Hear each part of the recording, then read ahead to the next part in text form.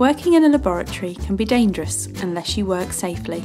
Here is some guidance on the potential risks and hazards that exist, and the precautions and good practice you can use in your classroom to avoid these. Okay, first, let's look at risk. Risk is the likelihood that a hazard will cause harm. Before doing any experimental work, you should always complete a risk assessment, which should take into account any health and safety legislation for your country or location. You will need to answer these questions and decide what control measures are needed to reduce the risk. A risk assessment includes whether sufficient precautions are in place or if more needs to be done to prevent harm. The aim is to reduce risk to an acceptably low level. You should focus on identifying the risks of the experiment you want to do with your class and reduce them. You should risk assess the materials, equipment and processes so that hazardous situations can be dealt with promptly and efficiently. It is good practice to document your risk assessments. This shows others that you have thought carefully about risks and hazards. So what are the common hazards you might encounter? A hazard is something with potential to cause harm. Some examples include fire, chemicals, microorganisms, and electricity. Hazards are identified using internationally recognised symbols. Some examples include corrosive, moderate hazard, health hazard, acutely toxic, flammable, oxidising and hazardous to the aquatic environment. These will help you when identifying the risks for your risk assessment. In order to reduce risks, certain safety precautions can be implemented. When working in the laboratory, ensure all learners have access to suitable eye protection such as safety glasses, goggles or face shields. Ordinary glasses are not suitable eye protectors, and learners who wear glasses should wear safety goggles over them. Lab coats protect clothing and skin from coming into contact with chemicals used.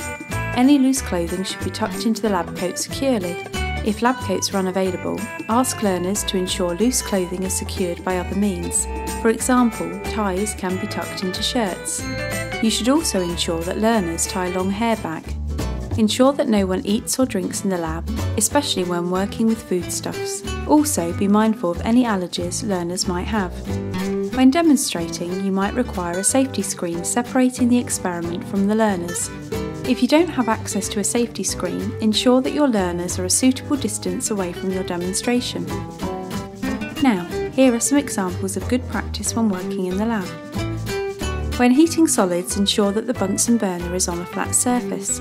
Boiling tubes should be pointed away from the user and others. The boiling tube should be shaken gently as this prevents the contents from shooting out. Always place hot objects on a heat-proof mat and store hot test tubes in a rack. When heating liquids, ensure that the boiling tube is never more than a quarter full, and it should be held at an angle of 45 degrees to the horizontal. It is important to remember when heating flammable substances, you don't heat it directly with a naked flame. Instead, use a hot plate to heat a water bath if available. If not, use hot water from a kettle or pan, then insulate the water bath using felt or cotton wool. If you intend to heat solids or liquids that are mixtures, gases might be released. Always hold the boiling tubes away from your face, and if you're testing for substances with a distinct smell, such as food flavourings, gently waft the fumes towards the nose and smell gently and never inhale the gases directly. They may well be hot.